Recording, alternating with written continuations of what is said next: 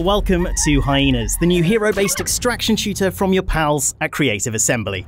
Today we've got an example match to show you, and each one starts with your team approaching the Plundership from space.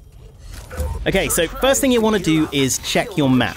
Each team is going to spawn in a random area, and the location of the merch you need to steal is also randomized. Team Skull here, Prima, Doc Hotfix, and Commander Riot.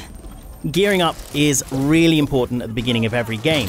You've got these teal supply lockers all over the ship, containing shield upgrades, health packs, gadgets, and more. You might need to gun down a few Murph guards on the way though. After gearing up, Prima's going to mark a new target on the map. These gold sections are where you'll find merch in the game. You don't actually always have to fight Murphs to make it to the vault if you can get there undetected. If you are found, special units called squealers are going to call for backup, unless you're able to take them down quickly.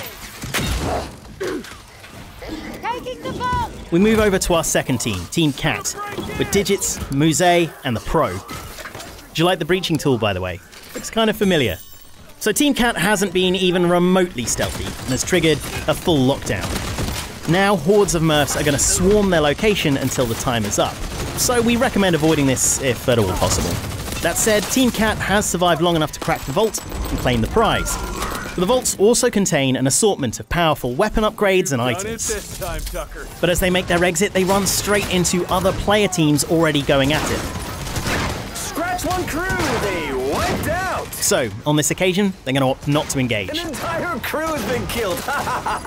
Alright, back to Team Skull, who've cracked into their second vault now. That's going to bring them up to 10,000 clout points, which is enough to trigger the VIP getaway.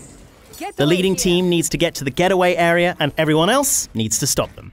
Over with Team Cat, they and every other team can now see the position of the leading team on the map, and they are going to move to intercept.